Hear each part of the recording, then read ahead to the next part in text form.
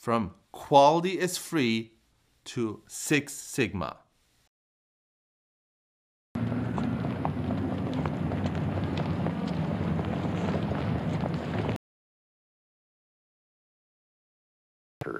Not harder.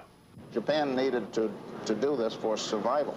Japan did it, we can do it. We make steel at a lower cost than any steel company in the world, including the Japanese. During the 1970s and 1980s, there was a lot of change in the United States in terms of manufacturing. American manufacturers were losing to their Japanese competitors.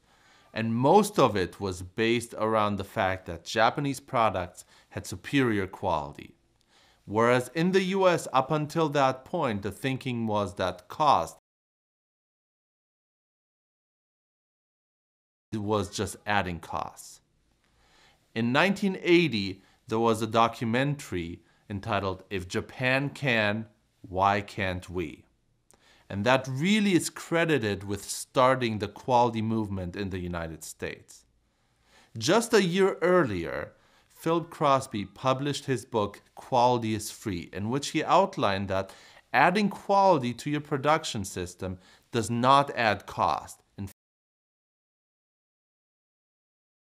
produce defective products, and therefore building in quality is equally costly to throwing out defective products.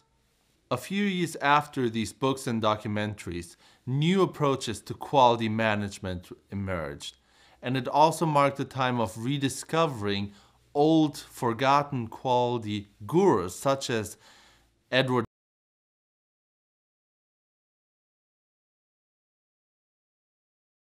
instrumental in teaching Japanese manufacturers about quality in the 1950s when they started to rebuild their manufacturing prowess. Let me discuss three different approaches to quality management. The first one is total quality management. And TQM, as it's known, has 4 steps. First, quality is defined by the customer's requirements. So whatever the customers are expecting, the company is supposed to deliver. Second, management's responsibility, and they're supposed to spread it throughout the organization. Third, you improve quality through a systematic analysis of the products and the work processes. And fourth, quality improvement is a continuous effort.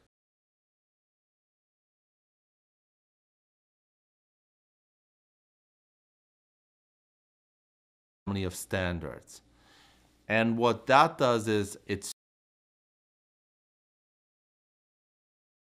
achieved a minimum level of quality within your production systems and throughout your organization.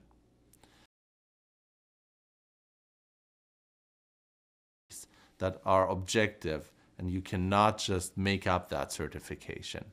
In addition, you're required to have your entire supply base be certified in order to gain the certification yourself. It's one of these international standards that is broadcasted throughout the world and that many companies are proud to display on their communication materials and even their outside buildings. And finally, there's the Six Sigma philosophy for quality improvement. It was first developed in 1986 by engineer Bill Smith, who worked at Motorola, and was quickly adopted throughout the entire organization. And then other organizations started picking up on it, such as General Electric under Jack Welch. What Six Sigma refers to is the error-free rate. So in any process, you're going to aim for 6 standard deviations of defect-free products. That translates to 99.999966% error-free rate, or 3.4 defects in every million products produced. The Six Sigma methodology relies on a 5-step method